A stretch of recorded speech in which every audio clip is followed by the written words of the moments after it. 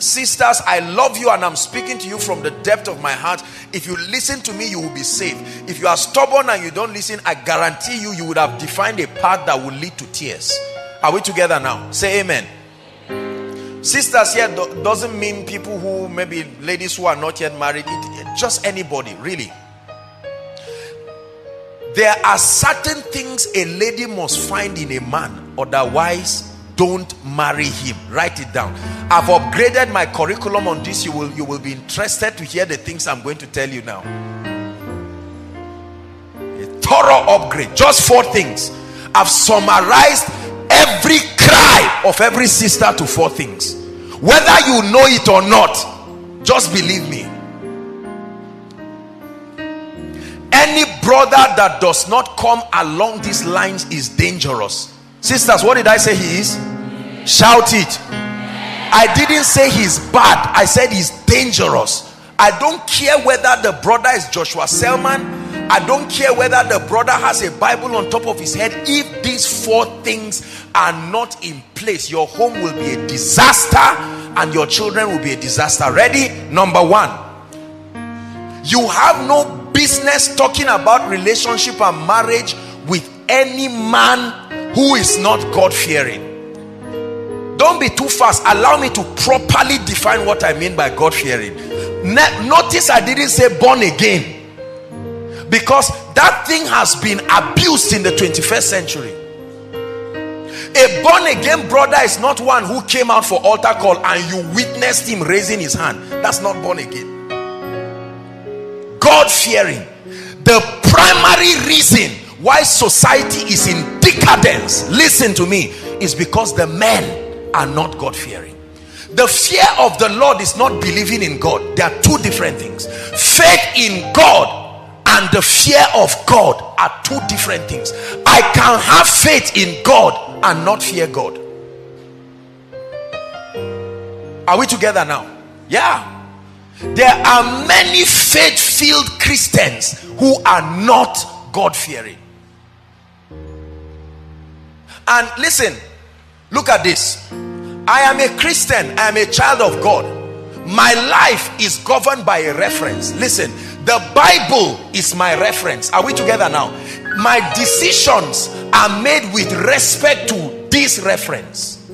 So when you tell me you are a husband, what reference are you leading your life and your family with? So many people come to church, but there is no reference upon which their lives, their ideologies and their decisions come from. So they just hilariously come up with concepts and ideas about parenting, and they have destroyed the lives of innocent women. There are many women in the last 2 weeks, the number of married women I've had to counsel, and the pain that the average married woman goes through in their home is unbearable. They laugh in the open, but they are dying in the secret. And the sad thing is that most of the men are born again. Some are even bishops, priests, sincere people, deacons. What does it mean to be God-fearing?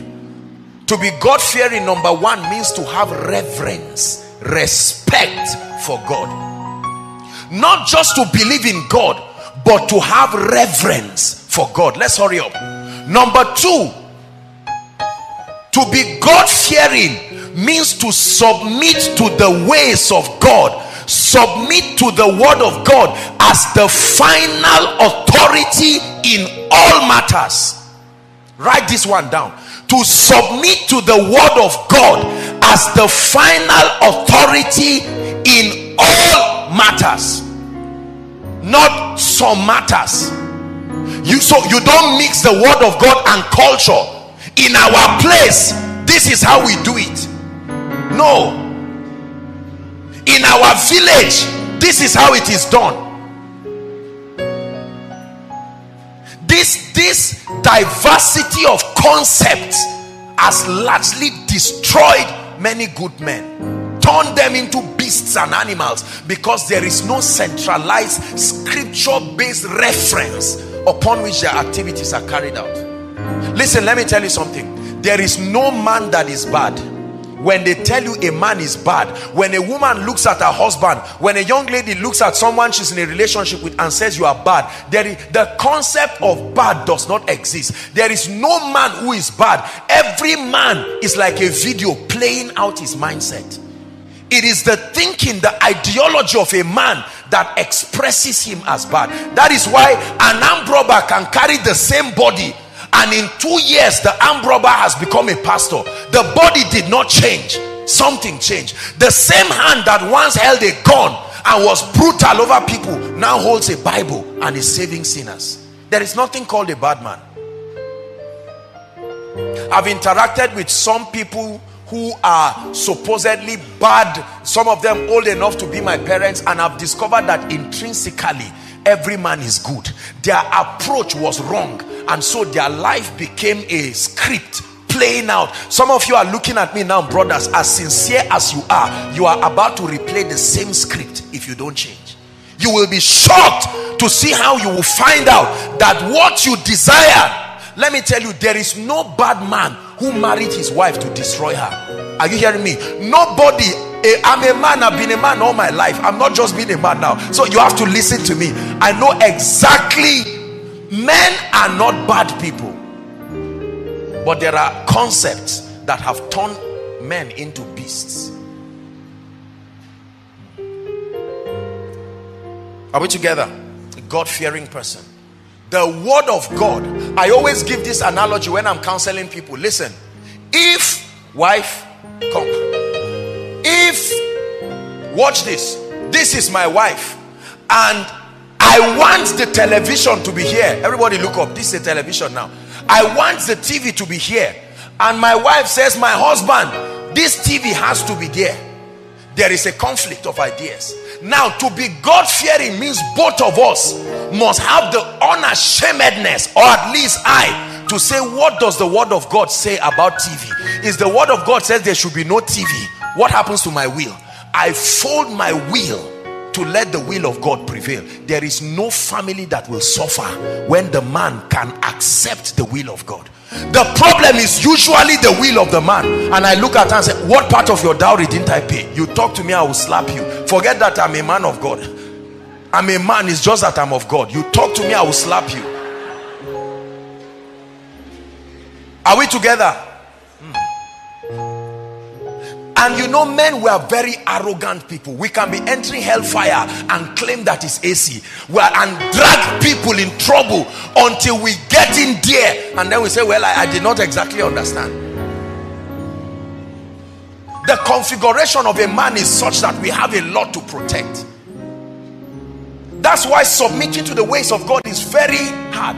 That's why in most crusades, women are more. The men don't come. They would rather watch from the television and kneel down and receive the same miracle. But to come and be healed, they feel is an insult. I am a director of A and B and C. But tonight I pray that God will raise men who can submit. I love the song the worship team sang.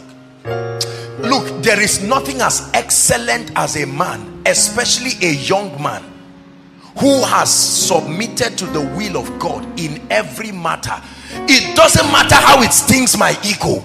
Once the word of God contradicts my concept, I bend. I don't look for an explanation. No, sir. It is being God-fearing that will make you never to carry your hand and beat your wife. You are angry, but what did the Bible say about wives? It said, treat them as unto weaker vessels. So when you slap your wife and you are boiling, you are not just a stupid man, you are not submitting to the ways of God. When you love your wife just because she made a nice hair and say, hey, now you are talking, you are carnal. Number one, that is not even true love, because the Bible says husbands love their wives as Christ loved the church. So the thing is to study how Christ loved the church. He said, while we were yet sinners, undeserving, unqualified, in due season, Christ loved us. So when a man has to punish his wife to earn his love by dressing well, I'm not against good dressing, I'm not against looking well, I'm not against all of these things. But if you force your wife to have to succumb to those things. The day she sees another woman who has those things much more than her, she becomes insecure, because she knows how unpredictable your love is. The fear of the Lord. Thank you, my dear. Many men do not fear God. Principles of parenting. Do you know that there are families and there are cultures, for instance, that teach that a man can beat his wife at least once or twice, so that when he beats her, she will know that this is not a stupid, is not a sissy. I mean, it's a show of masculinity. I senior you in age, in strength, in whatever it is, in salary, and you joke with me, I beat you once, then I ask you for forgiveness. I'm forgiving you, you are forgiving me, but the memory of what happened will keep you in place. That has worked for a lot of people, but I hate it. I don't care whether it works or not. It's not consistent with the word of God.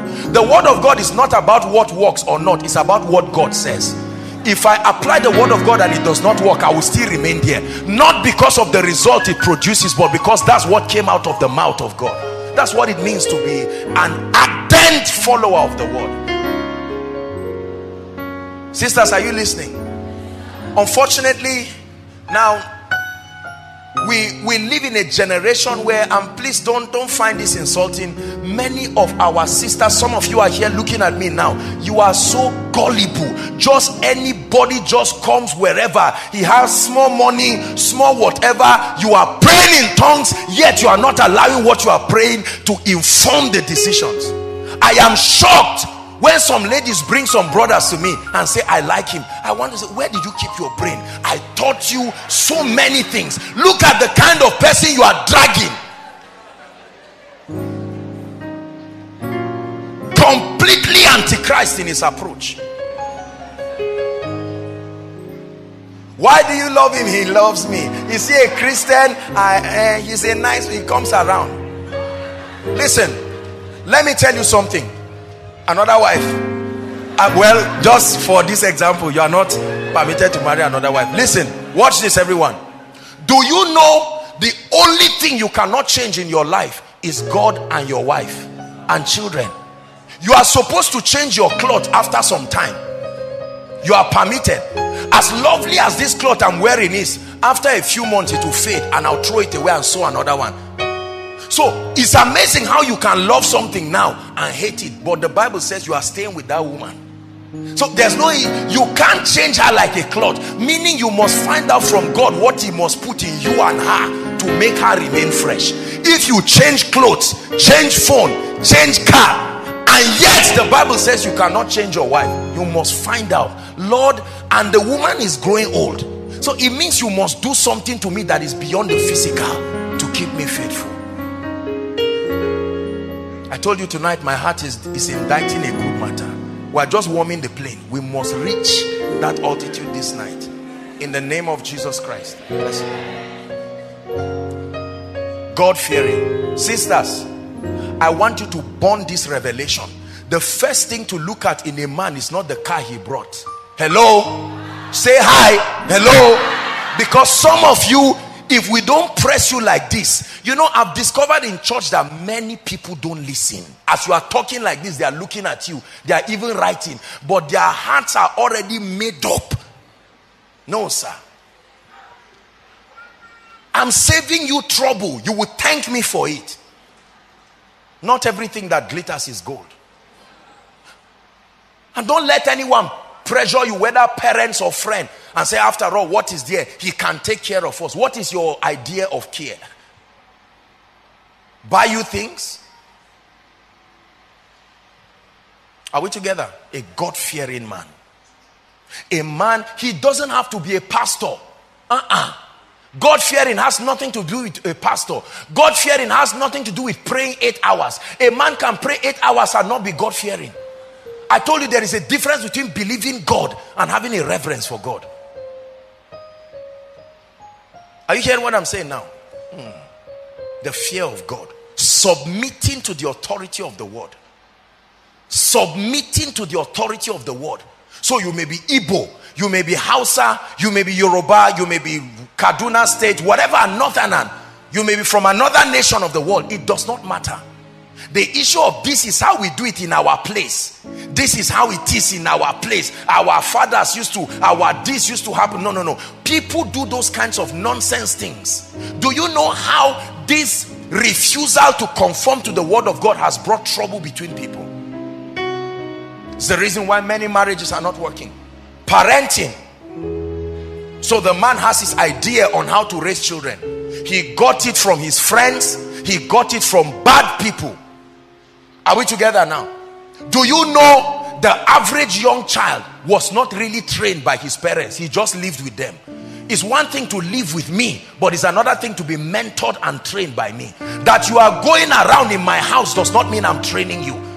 The Bible said train up a child. It didn't say live with him. Many people are living with their children, but they are not training their children. So their children get the training from their friends. Bad books, bad magazines, rubbish films, nonsense photos and pictures. And by the time that child is 10 or 11 years, somebody else is training him. How does a train move? They are connected. The train will not move against where the head of the train is moving. So train a child means set the pace. Don't tell them to do it. Lead them in doing it. You don't ask a child to buy you cigarette and then as he drops, he say, if I catch you with cigarette, I will kill you by myself. I've told you, smoking is very bad. Forget that I'm doing it. You are not training the child.